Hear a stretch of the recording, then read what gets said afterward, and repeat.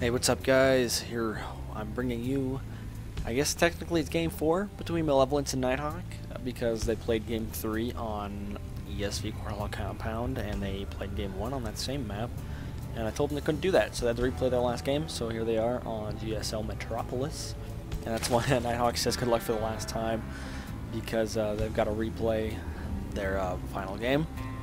Here on the top, the red cert is Malevolence, and the blue Terran, NightHawk, here on the bottom. Right now I have to beat you all over again. That's not very nice, Malevolence. Gotta give him at least some credit.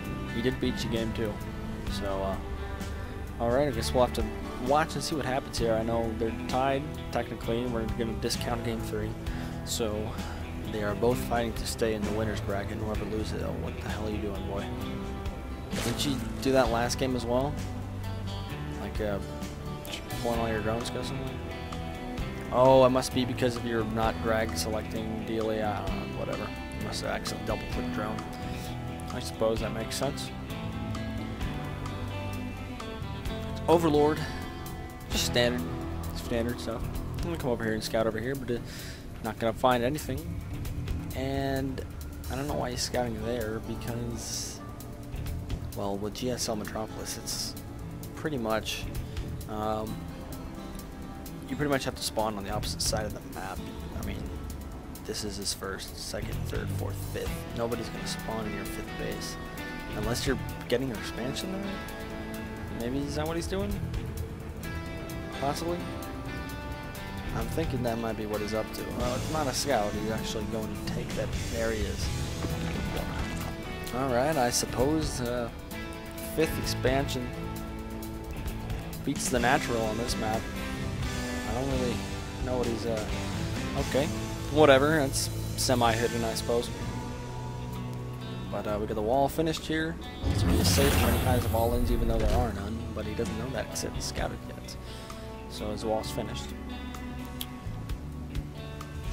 God, that's something I don't really understand his thinking behind.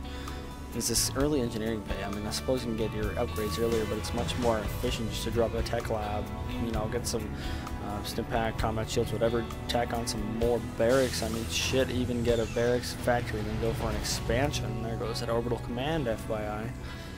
But, yeah, engineering bay that early just isn't that effective, especially when you've got no gas. You can't do anything with it, you know? He's got, you know, 100, making another barracks there, which is probably smarter. Can I pause so we can try a different mouse? Alright. So suppose they pause the game. And ready? Okay. Alright, they're good. Okay. A little bit of a mishap there, but too bad. Too bad for Malevolence. He's got to switch mouses. Hopefully that might switch or fix, I suppose, his old drag selecting deal or whatever he was complaining about. But anyway, being greedy as hell as always. Got his 3rd right here, and well, actually his 3rd's in his natural. His 3rd's at his natural, and his natural is at his 5th. That doesn't make any sense at all. What the fuck did I just say? Oh, whatever. I'm just gonna stop trying to understand this. But anyway, the roach warren is about to finish, so might see some roaches, which little bit different from his last games because what did he have? Lings and hydras for those past couple games. So maybe try some roaches. But if he does go for roaches, that might not be the greatest idea, because I've seen how Malevolence enjoys to employ marauders, and if you got a good amount of those, actually, you know what? Come to think of it, I think game 1 he actually used a lot of roaches. It was game 2 I was thinking about, where it's mostly hydralisks and lings. Sorry about my foggy memory there, but yeah, I guess he's not really switching it up.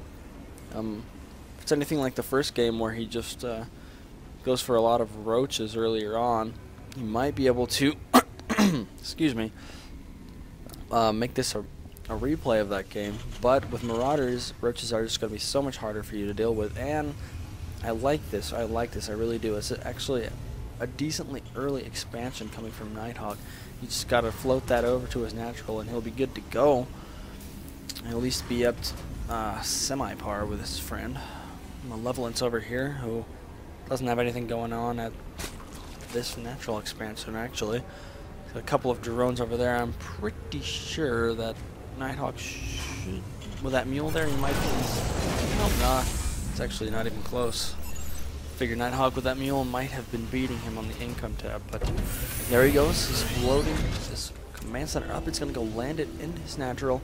And if he gets a decent amount of saturation over there, as well as making an orbital, getting another mule source, he should easily take the advantage in income over his opponent, because right now his opponent doesn't have his expansions too saturated, and that's been something that I've commented on the past couple games if you guys have watched them. Yeah, he gets his early expansions, but it takes him quite a while to get them up and running, you know, to their full potential. He'd prefer to make units. And we can see the flow of Zerg units across the map down here. With no bunkers, this could hurt. I'm not gonna lie. This could be devastating. No Hellions, just Marines at this point. But if you can get some decent positioning, like just pull up to the top of the ramp and float this up since it's got nothing going on there, that might be his best choice. But it doesn't look very good at all right now. These Marauders are easily going to get mopped up by these roaches.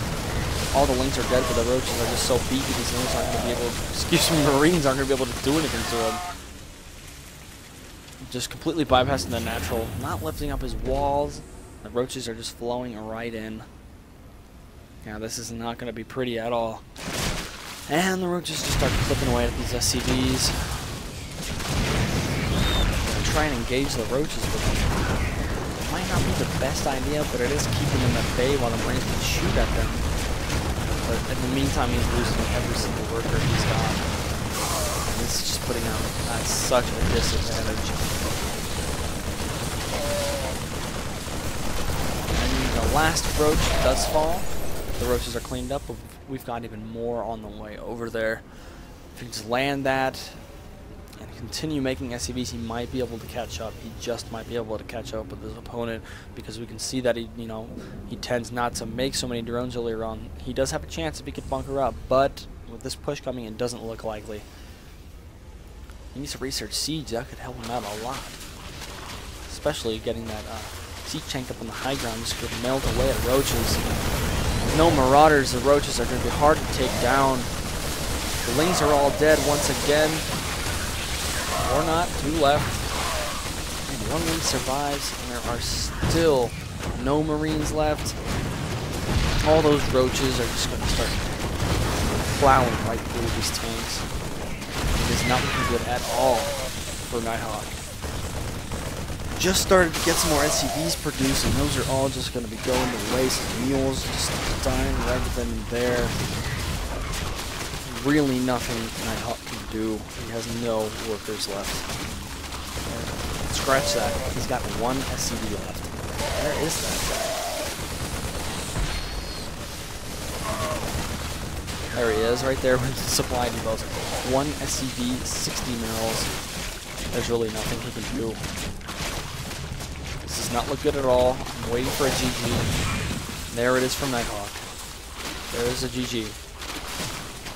This means that Malevolence has successfully knocked NightHawk out.